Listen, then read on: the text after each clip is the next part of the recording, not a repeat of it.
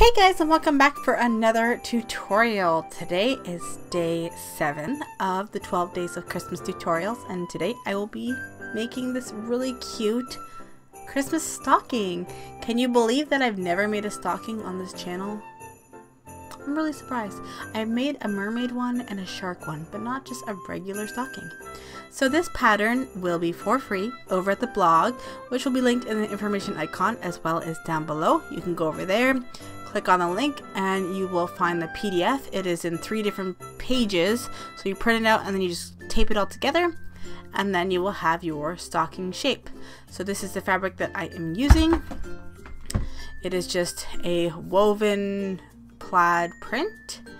It's a coating material. It's really nice. And then I will be using a flannel for the lining. I cut out 2 mirrored pieces for each, so the outer layer is mirrored, and so is the lining. And then a little piece for the loop, and then the piece for my trim, which is just from a big piece of fur I just cut 5 or 6 inch strip. So all the measurements for my stocking will be at the blog post as well, so you can check that out for the specific measurements for all those items. So the first thing I'm going to do is take the outer fabric, put them right sides together, and sew all the way around except for the top. And then I will take the lining and put those also right sides together, and I will also sew all the way around. But I am going to leave a 5-inch gap at some point within the lining, so you're gonna still keep the top open, but you're gonna leave a hole probably in the back area, and that will be used for turning. So once you have that sewn, you can snip the rounded edges depending on the fabric you have, just so that when you do turn it right sides out, it lays nice and flat, but might not be necessary for, you know, a softer fabric. So I'm going to make my loop, and I'm going to take that piece and put it right sides together lengthways, and then I'll sew down the one side and then turn it inside out, and that will be my loop piece. And then I'm going to cut my fur. So I just took the top of the stocking and got that measurement, and then I multiplied it by 2, and then I will cut a piece with that measurement by 5 or 6 inches wide, depending on how thick of a trim you want. I'm going to now put those with the short sides together and the right sides together, and I'll sew down the raw edge, and then that will create a loop with my fur so that it's easier for me to insert that into my stocking. So now I'm going to take my outer fabric, or my outer piece, I'm going to flip that with the right sides out, and I'm not going to do that with the lining. I'm going to keep the lining inside out, and I'm going to take the outer piece and I'm going to place that inside the lining. So make sure all your seams are lined up. And I forgot to film this, but I'm going to show you shortly. I did put the fur trim in between those layers. So make sure if you do have a fur that is directional, that the fur is going down towards the toe of your stocking.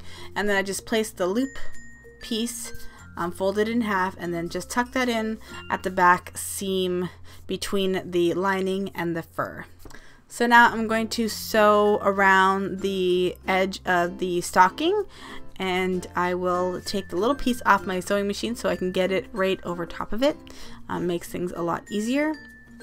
So all the way around, and then we can flip it all right sides out, and we will use the hole that we left in the lining. So I like to make it nice and big so that I can stick my hand in there, and because, you know, the fur is a little bit bulky, you want a good opening so that you can squeeze all that stuff through that hole. So I hope you're enjoying the 12 days of Christmas tutorials. If you're new to the game, I will have a playlist, and I would definitely go back and check the first 6 tutorials. And if you want to see the future ones, then definitely stick around, subscribe, and hit that notification bell so you can be alerted when I do post my next tutorials. So I will have this going until December the 12th. Okay, so now that I have that all right side out and it's all, you know, I finessed it and made it all perfect, I'm just going to take the lining out again and I'm going to sew up that hole that we use for turning. I'll just do a top stitch quickly and then I'll just slip that lining right back in, and then that is good to go. So if you want to do a pom-pom little tassel like I did, I just took a piece of fabric or a piece of fur 4 inches wide. It's just like a peanut butter lid.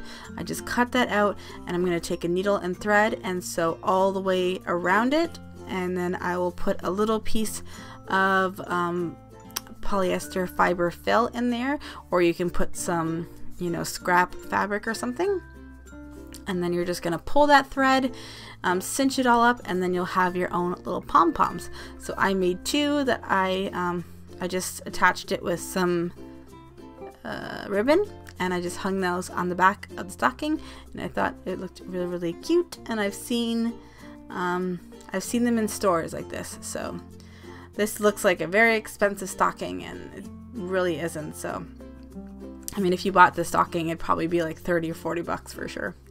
So I hope you enjoyed this tutorial. If you did, please give me a thumbs up.